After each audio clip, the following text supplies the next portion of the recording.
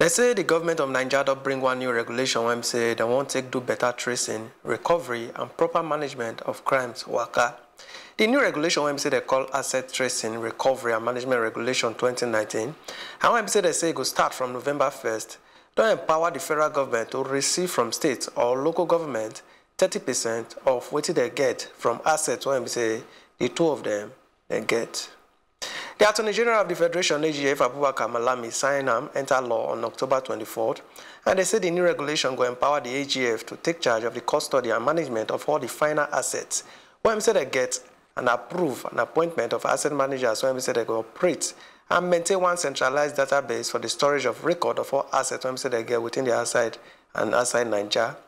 According to the regulation, they say they go pay all proceeds from the final asset enter one account.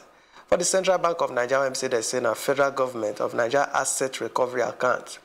Malami said the new regulation go bring for the management of assets when they recover and proceed when they get.